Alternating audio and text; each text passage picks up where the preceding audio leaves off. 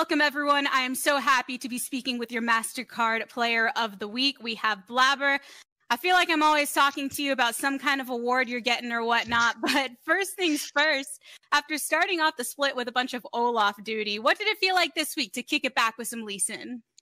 Felt pretty good. Lee Sin's always been one of my favorite champs to play, and I feel like it's really nice because you're able to make so many different plays as Lee, whereas on Olaf, you're kind of one-dimensional. You just farm every camp, and then you do the dragon when it spots.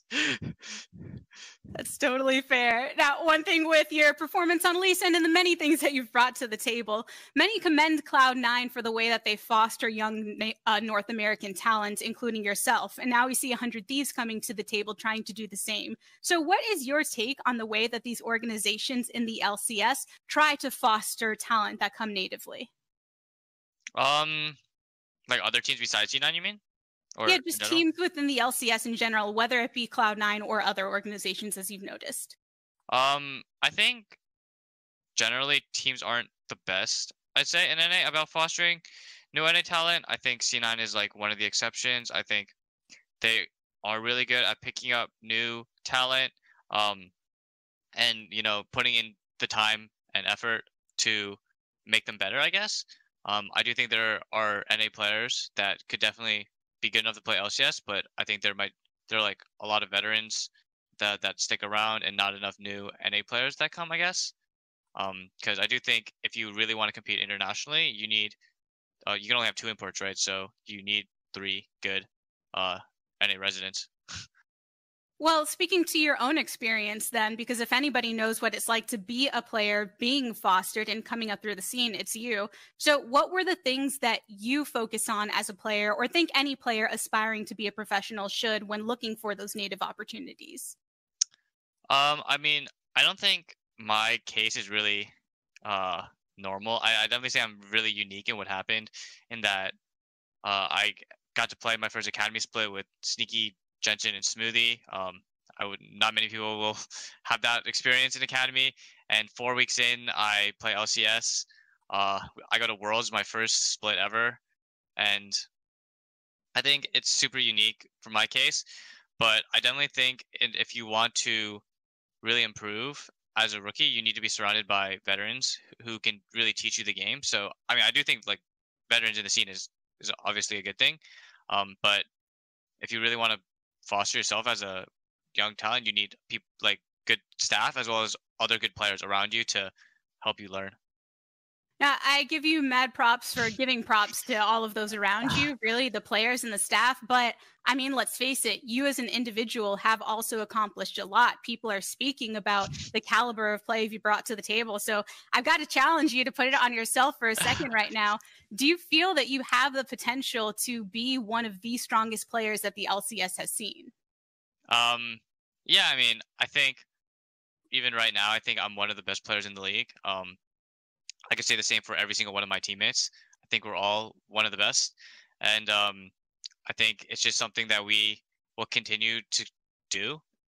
We want to keep dominating, and we want to keep being the best. And obviously our end goal is going to Worlds and doing well after the split. So hopefully we accomplish it. Such a classic Cloud9 way. I try to get you to talk about yourself, and you still manage to talk about how wonderful your team is. But I got to respect it, man. I know you got a match to go ahead and get ready for, so I'm going to let you do that, and I'm going to get back to the desk myself. So I'll catch you later. Yep. Thank you.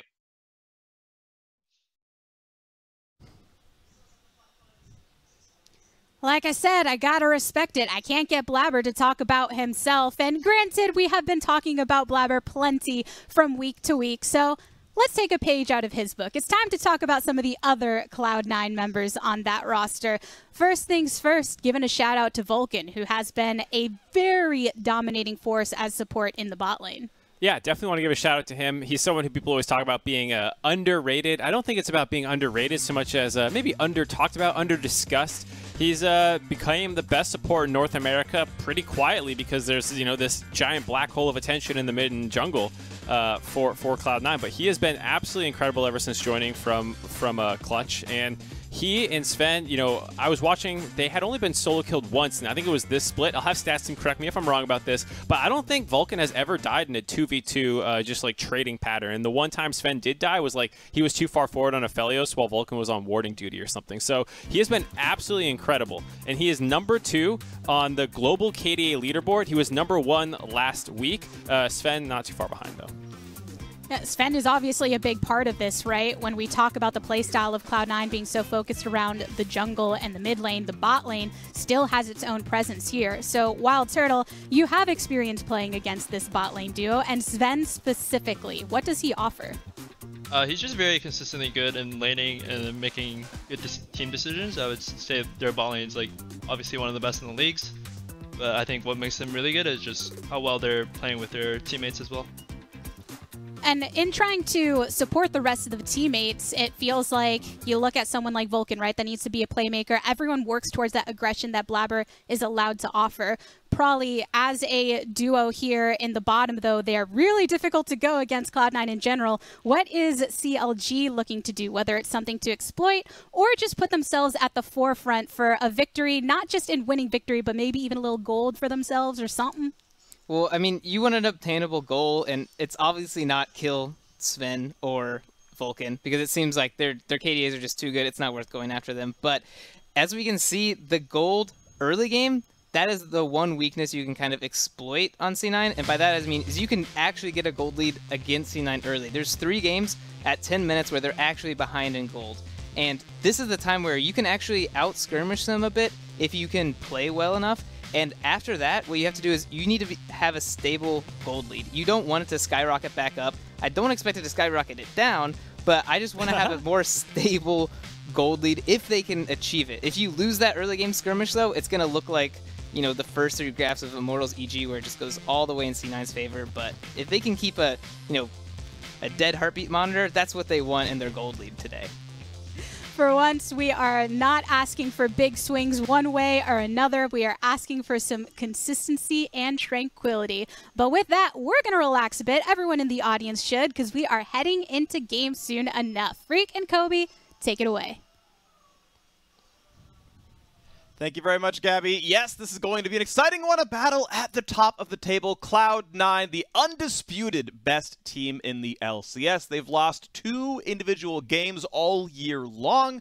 And CLG have found themselves in 2nd place and have been a sweetheart because, I mean, they were miserable in spring and summer has been so much better. Yeah, and remember they also started the season by getting perfect gamed. And they've made it up to 2nd place here, so it definitely has been, a big rise for them. Cloud9, though, like you're saying, top dog in the LCS for the entirety of spring as well as summer.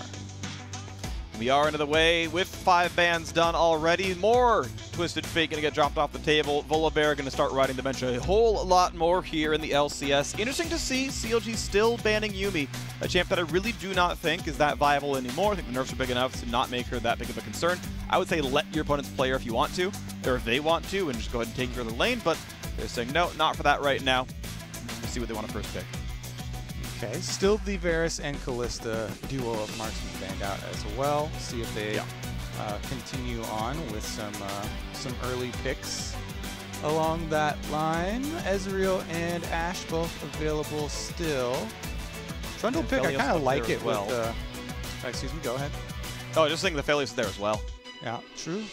And again, a lot of people have started to walk away from the champion, or at least put a little bit of distance. So I like Cloud9 going the Ezreal route here, especially for Zven, has been super strong with it.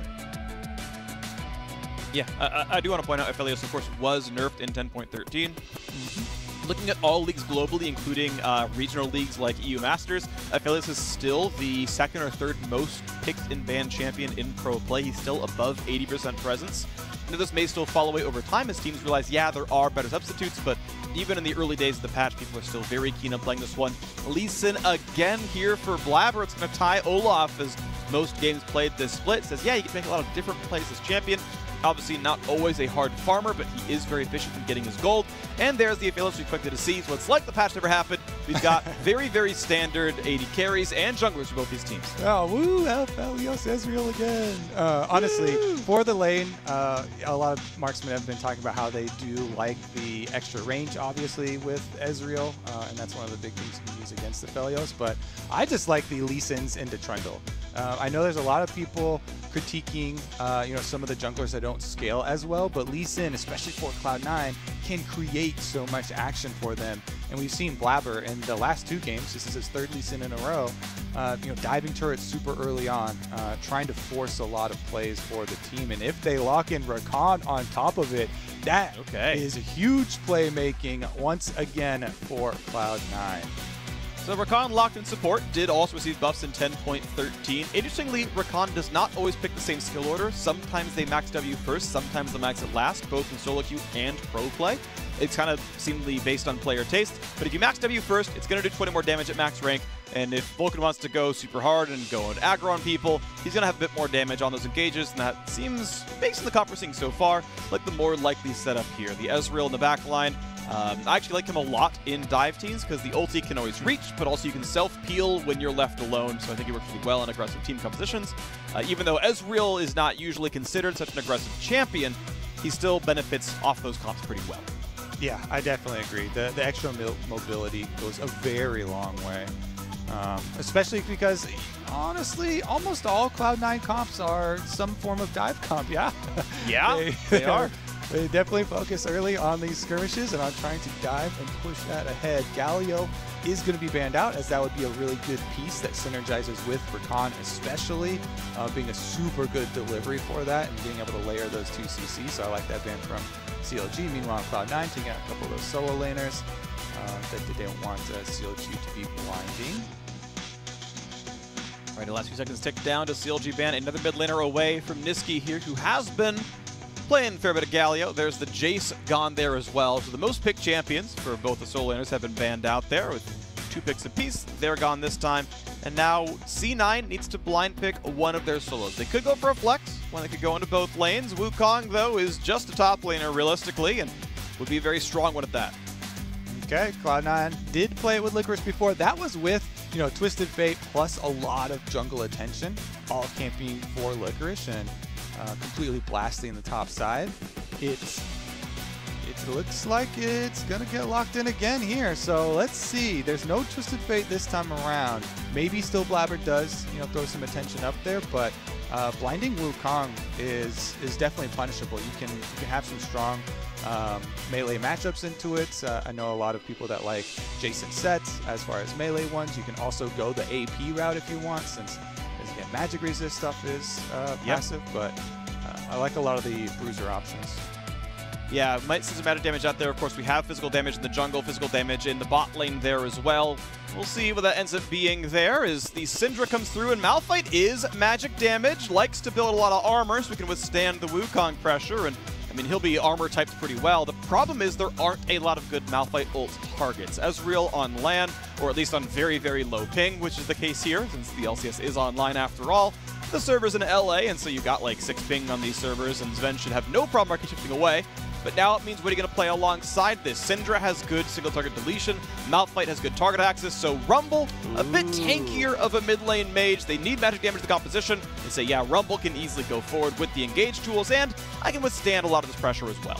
Yeah, and Nisqy's been flying the Phoenix 1 flag, throwing up that emote over and over every chance he gets in the game, so makes sense that he's going to use one of Doinby's best champions that he has been using very frequently in the LPL, in the Rumble, and he plays that style as well. We talked about so much with the roaming support that Nisqy lends to both of the side lanes, roaming with Blaber, trying to create a lot of those kills and really push the Lee Sin aggression up to another level. Biggest thing about Rumble is, of course, on your level 6, you have so much more team fighting power, but also being able to chase people down with those slows and the long range cast of your equalizer. You can join from a much further distance than most of the other mid laners. Even if he's not Twisted Fate and he's gonna get there with a gold card, it's still a lot of damage.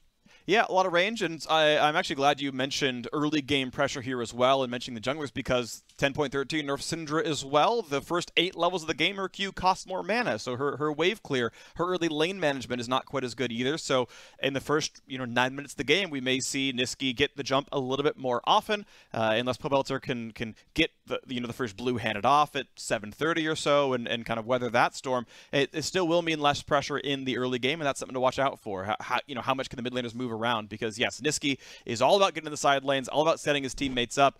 I'm not sure how much you can dive in Malphite. I'm not sure how much you can dive for an Ezreal, but we still expect there to be pressure on those sides. We definitely expect there to be pressure in a Cloud9 game. Let's see if CLG have what it takes to be the first to take them down in summer. Everybody's trying to be the first, see if they can get that one game off of Cloud9, but Cloud9 look like they've got that 18-0 in their sights and have been sticking to it.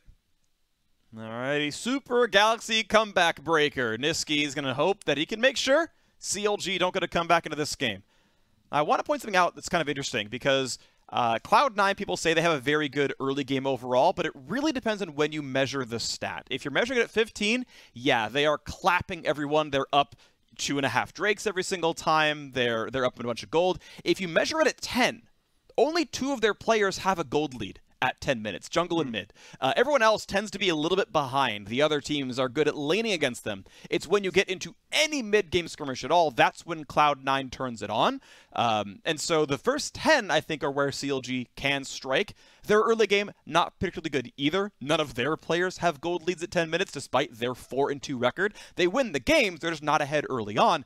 Cloud9 spike a little bit earlier and are an overall stronger team, and I'm just kind of curious what this early game ends up looking like as a result here. I've got some more stats for you as well that really define the Cloud9 uniqueness in their playstyle. So Blaber has the most kills in the LCS coming into this week of any player, not just any jungler. And by the way, there's not even another jungler in the top 12 of kills in the LCS. It's just Blaber at the top. Now, Nisqy is number 4 in assists for all LCS players, and there's not another mid laner in the top 12 for assists. Let's put that on hold as we have Blaber going for a red buff level 2 gank bottom. Double knockup, ignite onto Stixxay. Here's a Lee Sin, ward hop in, can't land the Q. Stixxay flashed up and not down, and Blaber had to guess. Nice of him to flash behind Smoothie, but look at that. Already 2 summoners gone off the very first gank of the game. Yeah, he made a beeline straight from red buff all the way down to the bottom side. Combining with Vulcan with the ignite, they get double summoners off of Stixxay, force the bad back for him as well. Be able to purchase much there, and Blaber gets right back into blue side clear. You always say, Freak, creating that early action for Lee Sin, doesn't waste any time at it. Decent damage out of Ruin, though, able to land quite a few spells down there. Is going for the standard sort of mana sustain, right? He's got Scorch, he's got Comet and all that stuff, but he's getting a lot of damage down here on the Licorice to the half HP. This is going to be a brawl. One more auto. The flash follow. Ruin has a Q soon. He might. No! He walked into vision. Licorice just bopped him with a staff and gets the solo kill top lane. Just bopped him on the head. There you go.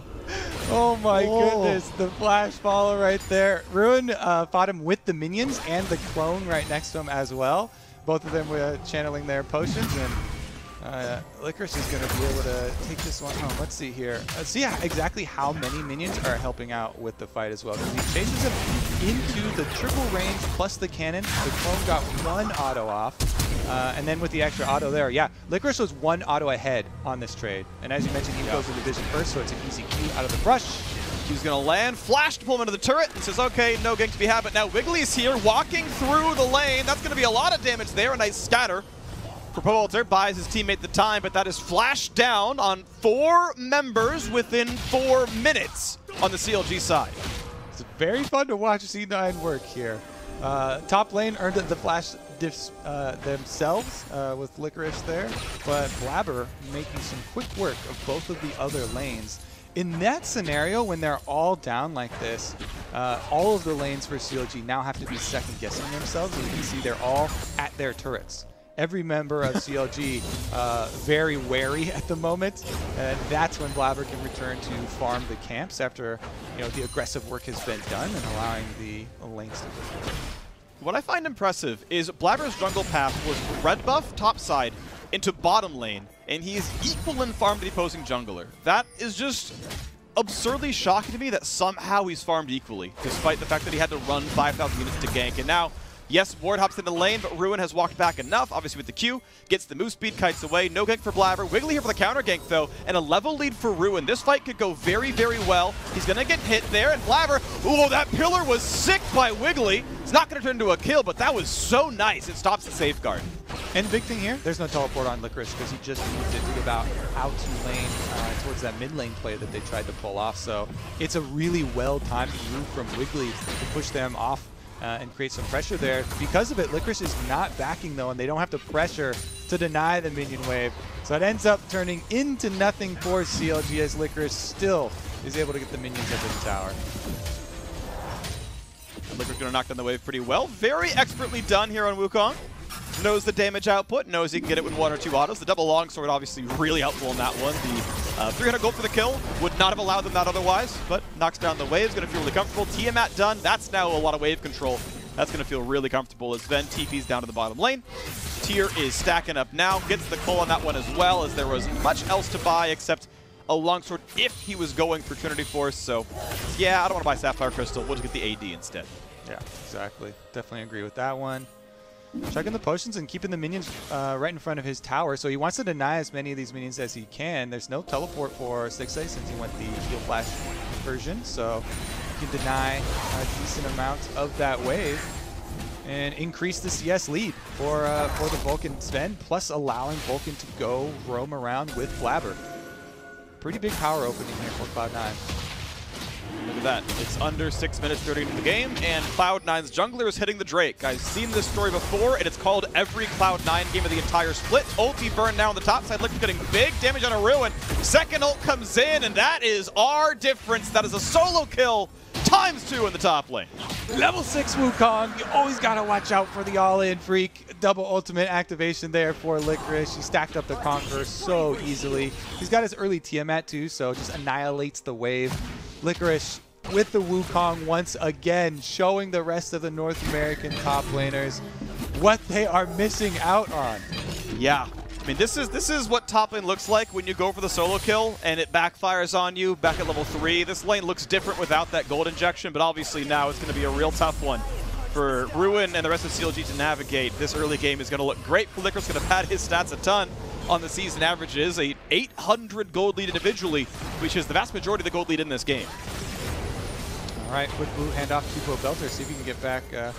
Doesn't lose out on any of the minions. We haven't even really seen a big influence of the mid lane roam that we're kind of hyping up for Nisqy.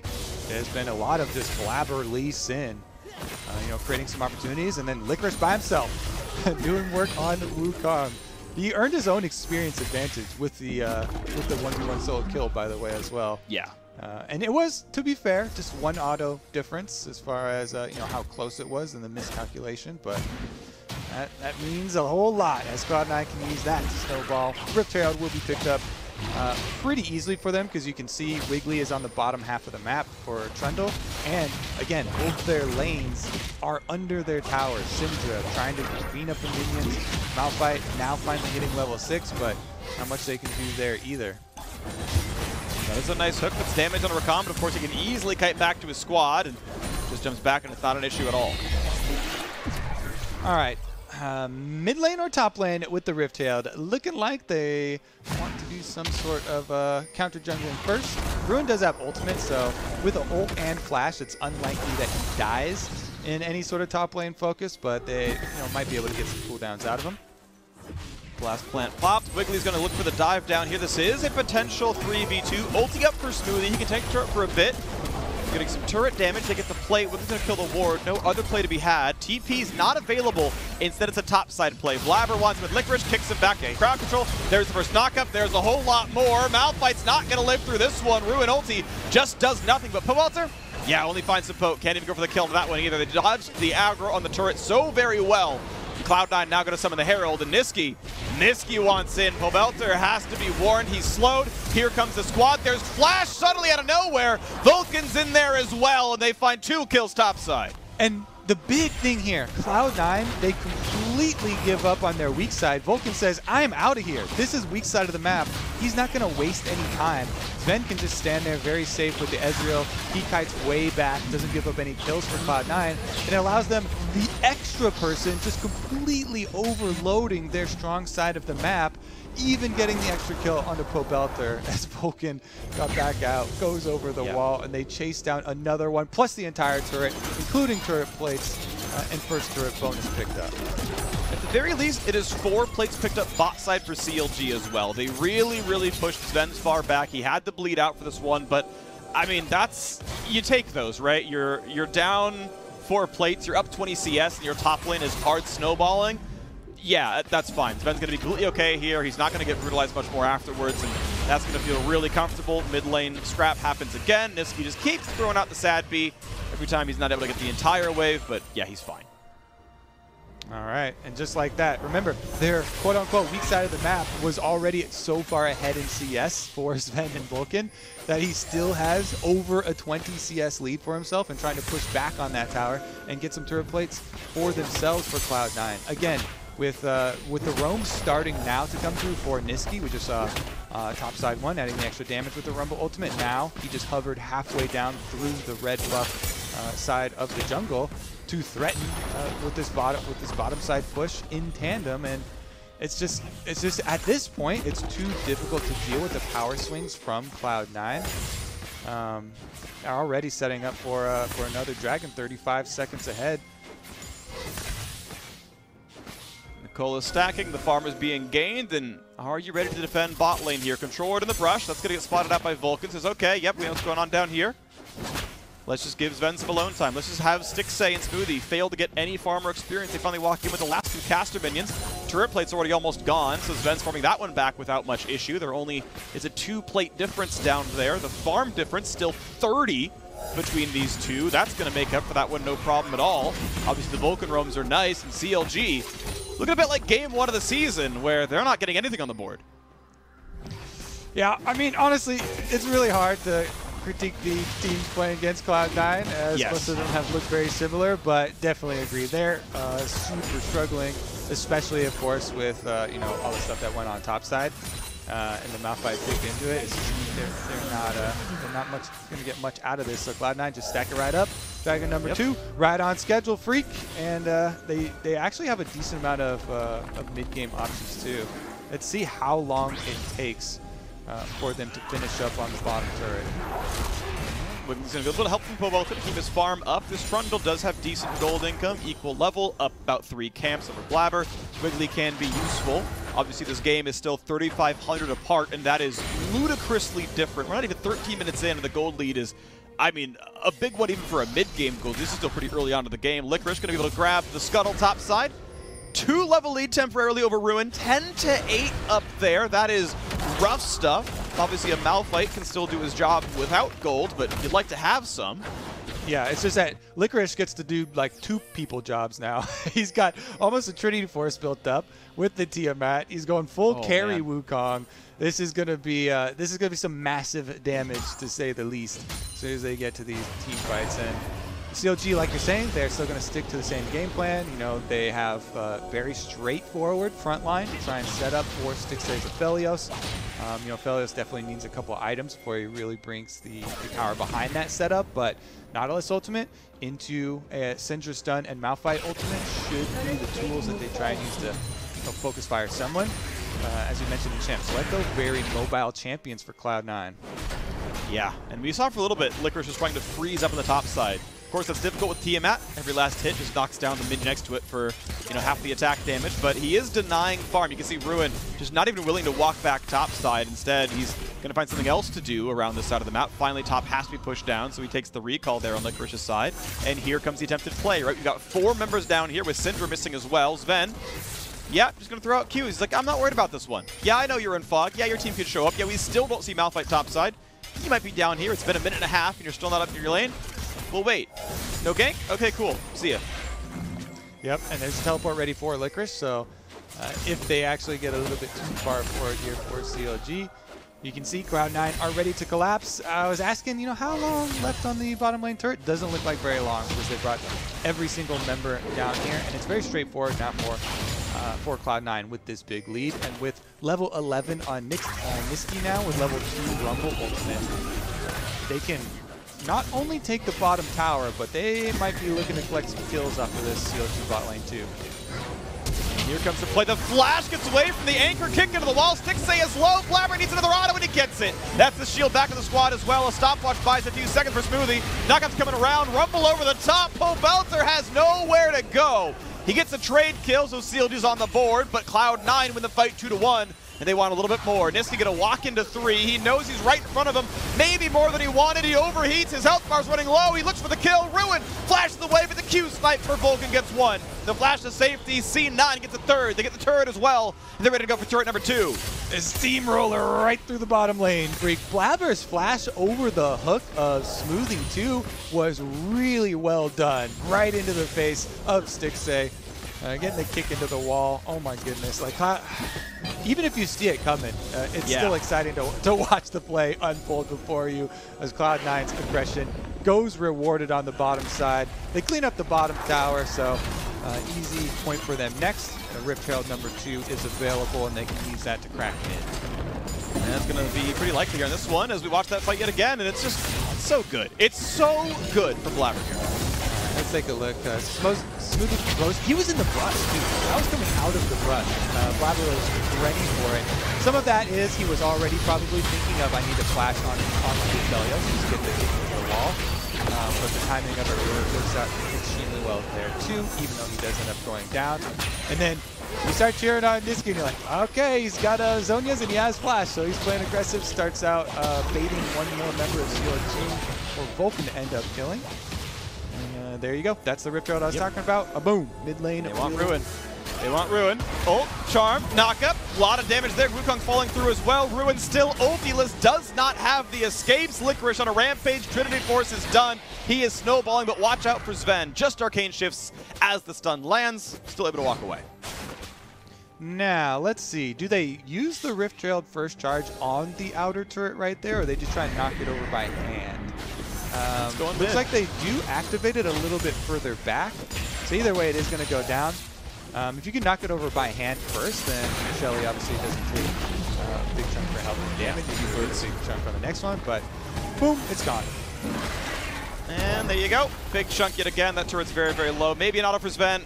Doesn't want to risk it. Smoothie lands the anchor. You're probably going down everything else. Would have loved to get a little bit of burst, but it's fine.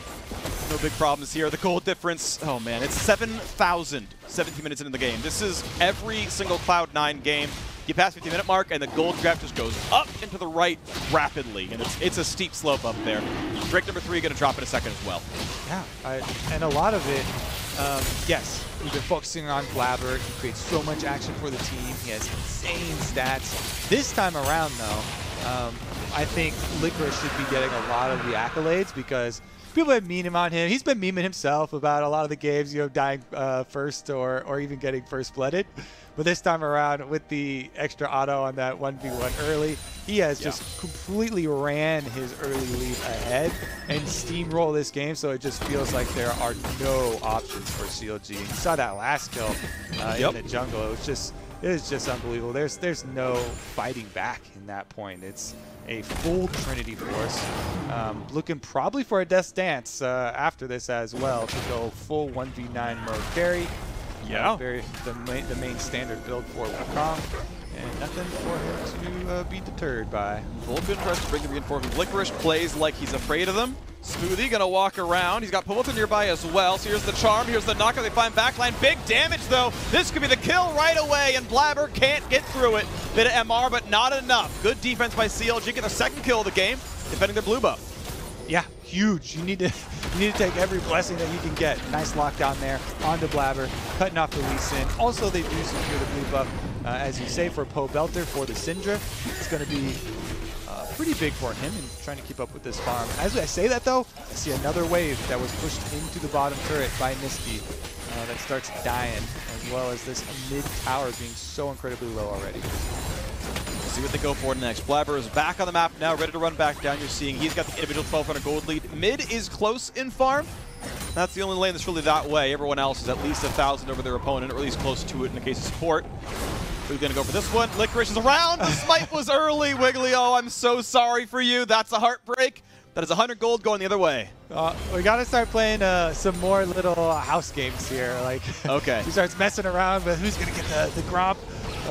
Does get in, try and steal those types of things. Or even, what are we thinking about, the Cloud9 interview after this? Because they've become all the same, where all the members are just like, yeah, we're waiting for a team in North America to challenge us. Yeah. I know the closest they said someone got was Team Liquid. They obviously beat them handily, but they said, look, of the scrim records, Team Liquid's is the closest. Not that they're winning in scrims that often, but they're at least winning sometimes. They're mortal, they can bleed, at least in practice. I mean, this is a squad that lost 2 games across, I don't know, a good 35 last split. And, they're about 7 games in now and not showing any signs of slowing down. This is the best team in North America. They are absurdly far ahead of everyone. They are aggressive, they are exciting, they are fun, and they're going to keep going. I want to see how long this can run for them. Ruin's going to try, gets a nice knock-up, gets some damage. Pillar's there as well. Here comes Licorice's attempt at it as well, but there's just still a flash going over. He's trying to run away. The slows are still in. True Shot Barrage won't quite land. The anchor's going to hit the turret, and here comes the ulti. They're finally get the kill. It took 3, but they get the kill picked off. There is Licorice going down for his first death of the game. And the rest of Cloud9 pushing on the other side of the map. When they're so far ahead like this and CLG commit this many members, you need to be able to get stuff with the rest of your team. As 4 members of CLG pretty much commit to the tower dive, it's going to cost them a tower of their own, but you have to make those plays for CLG. That's the first step. Definitely a big one for them, cutting down Licorice. That was a gold bounty off of the Wukong, and they did get their first outer tower killed. Well done there for CLG, trying to claw their way back into this one. Only downside of that shutdown was kill credit went to Smoothie's Nautilus. You would have liked that. I mean, it's not like any of them are that big of gold scalers. It was Malphite, Trundle, Nautilus going together for it, but still kind of sucks to go to support. You don't gain that much more power with items here in the support role. You get tankier, but that doesn't really mean that much in most cases. Regardless, CLG feeling a bit more comfortable. Gold lead staying at 7,000. Very large one, but at least it's not growing just yet as they take bottom scuttle.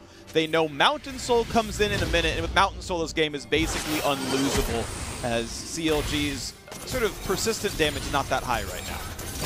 And they're going to have to look at burst damage then. Pobelter's got a Spellbinder for Syndra.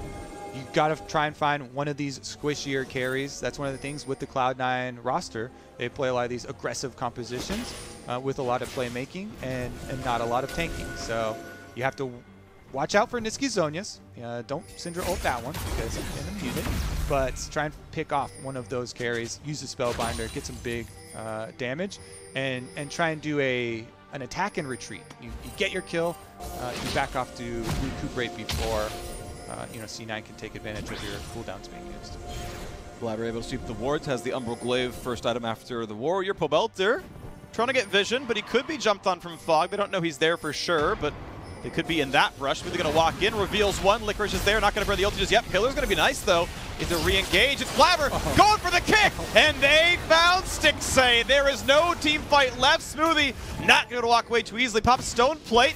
Q's not going to land. Rumble through the top. He's burning down. He goes back through it. Wide Q to the right. Trade kill onto Vulcan? Not just yet. Here comes the re-engage. Vulcan back to safety. Malphite lands on nobody. They all juke away from it, and Cloud9 are just more skilled than the other teams here. CLG's on the run. Ruin's gonna try. Zven flashes the wall. One last Q to get the ace. And it's time for Mountain Soul plus the base to go down. Cloud9 running over this game. That is the best team in North America, Freak. That is Cloud9 just styling in CLG's jungle. Oh my goodness. Vulcan goes to go check to make sure that the kill's going to come through on the burn down from Nisqy's ultimate, and they think they could try and get something on the backside again. A stopwatch usage. He's able to just slide right out. Guys on the Malphite ultimate to whiff. Oh my goodness. This feels like such an unassailable task for teams to take down Cloud9. Blaber's here as well with his Q on Smoothie, be able to use it to go over and kick Stixxay in. Just, oh my goodness, walking right into that one as they looked like they were escaping, walking away. Wiggily basing in there. And then here's again, Vulcan's slick escape. Stopwatch buys just enough time, and the double dash plus the heal. No escape before any members either. Predictive too. It was Vulcan. First of all, shout out to Spellbook going into barrier, so he's like unkillable. That was really nice. And then as soon as he eased backwards, he W's off to the side, as does Zven, arcade shifting off to the side to dodge Malphite. So like, yeah, we're all grouped up here. This is a Malphite ult. Let's just preemptively cast the spell. He's gonna go for it, and they were right. Really beautiful stuff right there. Cloud9 absurdly ahead. Mountain Soul is on. Gold lead 10,000. Baron's on the table at 25 minutes, and not gonna stop them anytime soon. Yeah. All right, with the Baron, that's going to be Cloud9 marching towards CLG base, looking to end it with this one. It has not really taken Cloud9 more than a Baron in the game thus far. Don't expect it to this time either, but 10,000 gold behind, facing a Mountain Soul, facing the Baron. CLG will have to defend their base against all odds. What did they come up with, Freak? They're going to come up with turtling in the base and hoping a team fight materializes in front of them. I'm not expecting big plays to come through. They're going to sit behind this wall. They're going to look for maybe an engage, but Syndra's not anywhere nearby. Ulti just zones off Smoothie. Doesn't do a whole lot. Not the best equalizer, to be fair. Not the cleanest. Stixxay hasn't burned the ulti just yet, but I mean, they're so tanky. Like, they did all that damage and it just popped the Mountain Soul shield off, and now it's back. I think that's, you know, just the fact that the Rumble Ultimate is down. CLG might be hoping for some extra miracle here. Cloud9, though, they're just sending Licorice over towards mid to get the double push with their Baron buff. And as you can see, that cannon minion threatening to finish off the top tower by itself. Now, these waves are not synced up. So CLG can ping pong. You ping pong towards mid, deal with that one. Then you get back towards the bottom one, try and deal with that one. And the split push doesn't have as big of an effect, but you really have to jump on the opportunity. Okay, Anchor goes in. Again, Zven, reflex is solid, gets away from that one. Is on cooldown for a few seconds. Then there's Malphite into the back line. They find some CC. Ulti's traded back forward, and here comes the kick. It's not going to get too much, but they will catch Pobelter as Wukong gets the back line, and Rumble helps out as well. Ruin's gone now. On top of that one, Wiggily can't find the kills, and it's Stixxay basically in his support. And there's Equalizer number 2. Can't get away, and Ace again without any death. Cloud9 walking over CLG. 27 minutes in, the second ace with the wave, ready to knock down the Nexus turrets. Cloud9 will not be stopped. There will be 7-0. They will drop CLG to their third loss. Only 3 kills in this game. Cloud9 have no equals. They show it again today. No miracle at the end of that game, Freak. Cloud9. Honestly, they're better. Like, how else do you sum this up? They are so much better than everyone else. That is just the unassailable truth of Cloud9 and the LCS. On their worst day against someone else's best day, they might lose. But until you show me a pattern of being a substantially better team, no one even comes up to their shoulders here. You've got waste at most. They're like not even in the camera shot when you're taking these selfies, right? Cloud9 are way up here, and one day we might see someone catch up. But for now, every other team is battling for second. And what I've liked in some of the teams that have given them a bit of a run, they focus super heavily on the early game. I think any of the teams that kind of cede any sort of ground, just even in Champ Select towards the early game, or towards any sort of matchup that Cloud9 can pry open, are doomed. And we've seen a couple of times of these teams drafting for some super strong matchups and, you know, trying to keep it interesting, getting some early kills there. So, I mean, that's where you've got to start, is what I feel like. Yeah, early games have been winnable. Again, as we mentioned, 3 of these players have a negative gold difference at 10. These lanes can be won. The individual skill in the 1v1s and 2v2s is there in the league. We've seen it from the teams, but when the minutes, you know, past 10, that's when it starts getting incredible. That's when the C9 synergy really shows up. Yes, we might see some early game pressure. It's if that next 5 to 10 can be shored up for the team, maybe they can start measuring up. They haven't been able to do it yet. We'll see, though. Of course, more games to play. Now we're stepping away, but after that break, Vulcan will be joining Pacey Time for the Verizon post-game interview, so don't miss it.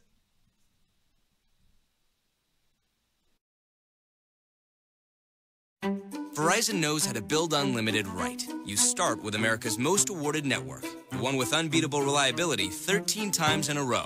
This network is one less thing I have to worry about. Then you give people more plans to mix and match, so you only pay for what you need. Verizon Unlimited plan is so reasonable, they could stay on for the rest of their lives. You include the best in entertainment, and you offer it all starting at $35. Because everyone deserves the best. This is unlimited built right. Only on Verizon. Your Honda MVP! Dreams aren't achieved overnight. They take passion. Dedication. And even then, there are no guarantees. But for the LCS, that's the power of dreams. Too bad! It means you never give up. It means you always play again. Honda, proud automotive partner of the LCS.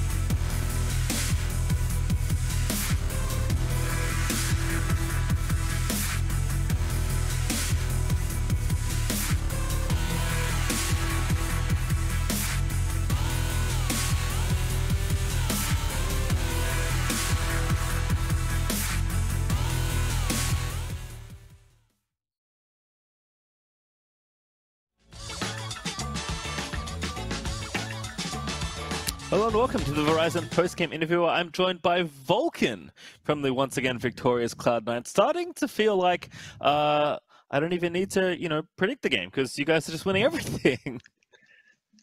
Yeah, I'm getting pretty used to winning too. I think, last year I used to be like winning a game felt amazing, and now winning a game is just the expected. It's getting a bit boring, Maybe I should lose some to get back to winning, feeling better, I guess.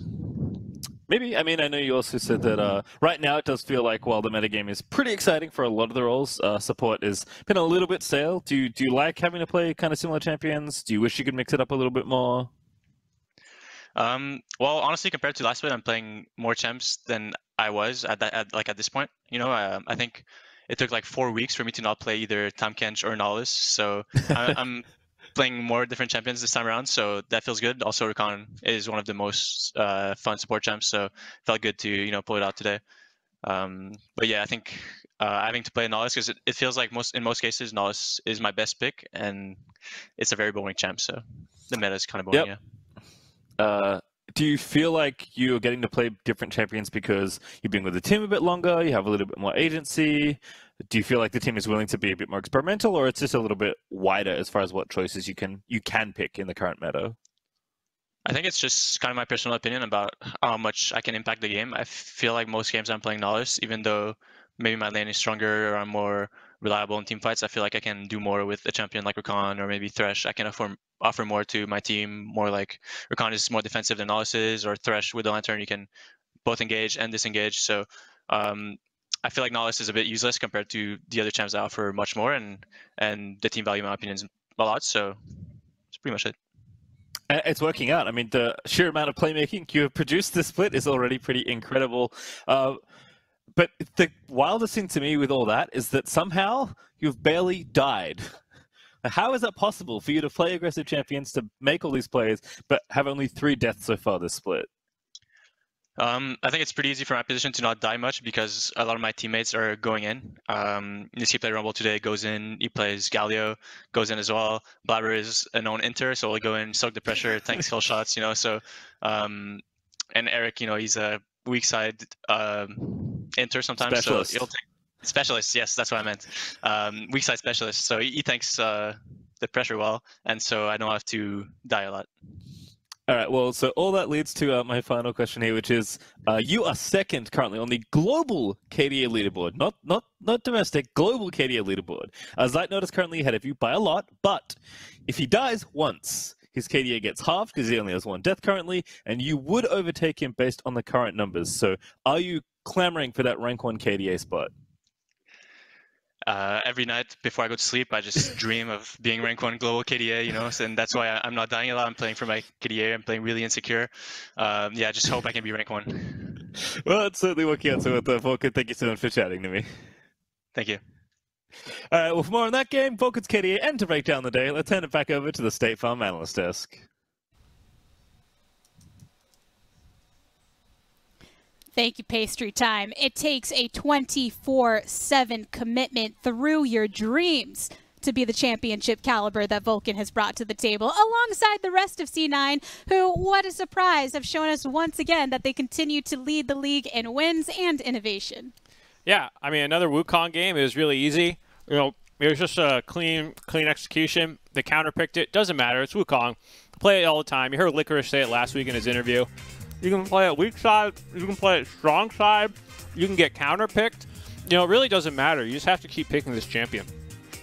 Yeah, this was a nice blind pick.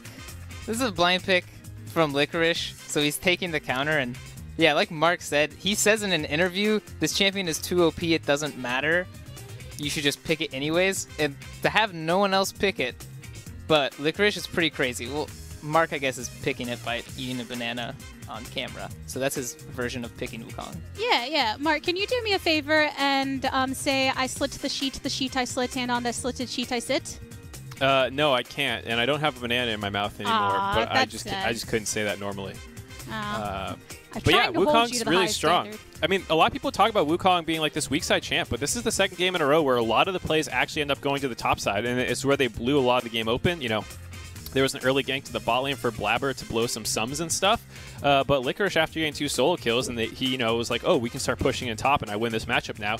They did a good job actually playing around the Wukong because he has such good tools. He has high damage, high setup, you know, two mobility spells, so you can do a great job executing around him, and people just need to get on that Wukong train. Speaking of the things that Cloud9 brings to the table, and obviously Vulcan had some fun poking at the jungler there, but Wild Turtle, when we look at Cloud9, we talk about the strength that they've brought throughout game to game, but do you see any changes that they are making in striving for that consistent success? I think they're just constantly getting better as well as the split's going on. Nothing much to say, you know, just C9 doing C9 things. When C9 is doing C9 things, though, and you're on the opposite side, you got a hefty task on your table. And CLG, we've got to evaluate it. We keep talking about whether they are a pretender or a contender in the second place bubble that we have currently within these standings. So, Prolly, how did you perceive their performance here against Cloud9? Not good. I do think the early game C9 is like the most exploitable. That's where I think like you can actually go up to them. I still think they have probably the 3 strongest laners in the game, But the first 10 minutes is where you can grab your gold lead that we've seen this split, and that's the only way really to come back. If you can see, like, as soon as they hit the 10-minute mark with a gold lead, it's just constantly getting better for them. I mean, there's not really... I don't see them slowing down in any of these gold graphs. Yeah, I mean, we gave out that metric that we were going to say this is the C9 measuring stick. You know, try to have a gold lead by 10, try to have a gold lead by 20. It was a straight, straight line down to the right. Nosedive. That's it. Nosedive. We want a straight line, flat line. No nosedives, please. But aside from the nosedive right down. Aside from the nosedive and the general overall gold aspect that we've been using as that kind of stick tracker, do you feel that there are other things that Cloud9 could have done at certain points in the game to try and not allow that to get so out of control? Yeah, I think CLG had a really good opportunity, and I'm going to pull up a little image for you guys to use your eyes on. Let's just look at that nice little mini map we got there. So what we're seeing is, or what we know right now is, Lee Sin just level 2 ganked bot. And so we know his whole top side is up. But right now we have Wiggily making the choice to go into the bot side jungle. Now, this is bizarre to me. Not only because the top side is completely open for him to take control of, but if you see this top lane matchup, you see that little Wukong in the top, the little marky mark up there, he's playing such a volatile matchup. He's using his entire body to shove the wave in. So if you see Trundle at race right now, he could be at the enemy race right now. And imagine how terrifying this would be for the top lane Licorice to actually play this matchup out. This was a counter matchup they had, and they had a chance to actually give it pressure because of Blaber's choice to level 2 gank bot. But he goes bot here, he takes his wraiths, and now he's not in time to take any pressure off of the top laner. So this is the kind of stuff I think you can't make a mistake on. If Blaber level 2 ganks, you need to be able to punish that pretty quickly, or else you're probably not going to get anything. And that's exactly what happened. They didn't get anything off of the early game. And yes, there is the pathing that comes into that, the jungle matchup that we're talking about. But Cloud9 has obviously, or not Cloud9, CLG has rather put a lot forward in trying to improve their synergy and unity as a team. Mark, do you feel that some of these mistakes were made on individuals, or was it just maybe some communication issues or overweighting or overstaying in certain points of the map? It's hard to know without being inside there. We were all speculating what could possibly be Wigglily's intention. We were saying, oh, maybe it's about getting down bot side to cover a potential gank we were throwing out there. Maybe it's a predetermined route about wanting to clear down there and not playing to the Malphite Wukong side. Maybe the bot lane didn't say, well, what happened? And not like, oh, yeah, Blaber's down here. You never really know on the outside. But either way, there is still this area of improvement that they could be making in terms of executing better in the early game. And that's where a lot of their problems stem and where they need to clean up the most. And I'm sure they'll be looking back at this in an attempt to do so going into the matches they have ahead, because as per usual, these were just the first 2 matches that we have, and they started to shake up the standings. That clump of 5 that I talked about before that are currently tied in the 2nd place spot, CLG has now officially fallen out of, leaving Evil Geniuses, FlyQuest, Team Liquid, and TSM continuing to fight in that spot and gap that distance between themselves and Cloud9, while Golden Guardians, after their match today, have climbed and sit at 3 and 4 there in the 7th place of the standings. As far as kind of Golden Guardians and where they are standing within this, we've had some questions on their strength as a team. Probably, do you have any more confidence in them now with some of the tweaks that they've made towards the late game and the mid game to follow off on these early game leads that they've created? That's a hard question. I don't know. Yes? I believe so. I'm more optimistic on them. I bought their stock. I better be. They lost a lot of games, I think, from a misread on the meta, or maybe being bad at Nidalee. Whatever you want to call it, because teams are still winning with Nidalee elsewhere. I think regardless of that, they have a clear style that they want to execute on. They're trying to play it, and it looks okay. They need to start picking these wins up against better teams, though. That's totally fair. I mean, we've talked about strength of schedule so much going into this, and some of the other teams at the bottom, we know Dignitas are still vying to make their way up towards the top. But for those that are still currently within the 2nd place standings, Wild Turtle, I know that FlyQuest, for instance, are in that clump. How do you feel about the way that we have been approaching when trying to talk about who the pretenders and contenders are, specifically speaking to FlyQuest and EG from coming over from Spring Split? Well, I definitely think we're still contenders, like we have a really good team, and I don't know what else to say about that, I think FlyQuest is definitely a contender. I mean, we finished second place last split, and I think we have Power of Evil and Santorin, which is really good mid jungle duo. Like definitely when PoE's on the control mages, and when we get the the super Trundle pick, we're doing pretty solid. But yeah, definitely looking forward to the rest of the split.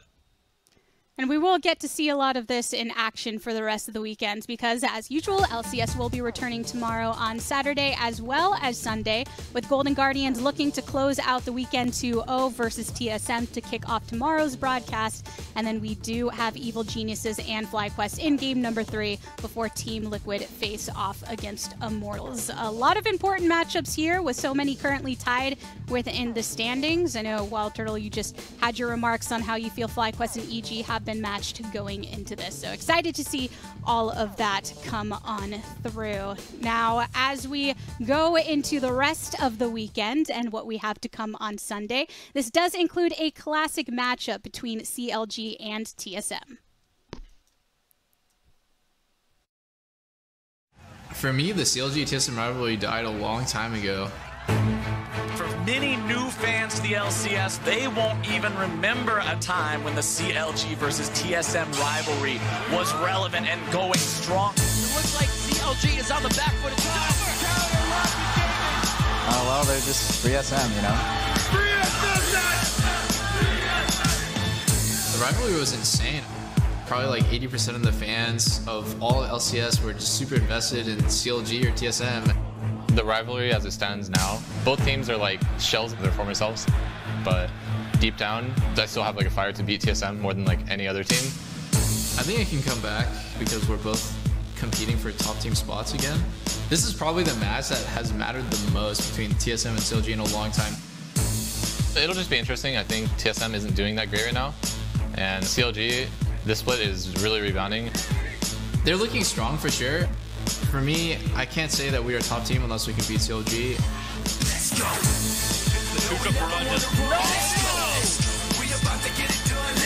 I feel like I could respect them if they showed up and played well against us, but they just have to do it. We usually crush CLG. I feel like this time it's going to be the same. Right now, TSM isn't really a step. They're more of like a pebble in the road to reclaiming our legacy. TSM are going up against Counter Logic Gaming. Tale as old as time, song as old as love.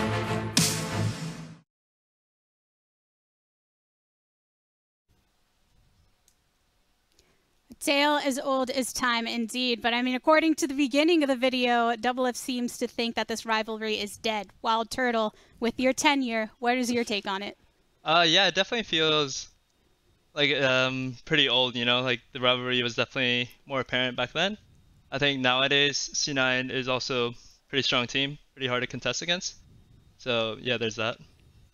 Yeah, I like this FlyQuest EG budding rivalry even more. You have the nice guys, FlyQuest, the jerks EG, battling last split to try and get in final. Yeah, I like that. I like that new rivalry a lot more. Yeah, old rivalries, new rivalries. We've got plenty of rivalries in the LCS. Hashtag live evil. But that's going to do it for us here on the Analyst Desk for Friday Night League. Of course, thank you, Wild Turtle, for joining us for our evenings of festivities. And if you're looking to keep the party rocking on, don't forget that the Sushi Dragon is covering your post-FNL shenanigans over on his own Twitch channel. So be sure to check that out to set your weekend off right. But now, on behalf of myself, the casters, and the entire remote broadcast crew, thanks for watching. We'll see you tomorrow for more LCS, and until then, good morning, afternoon, evening, and good night.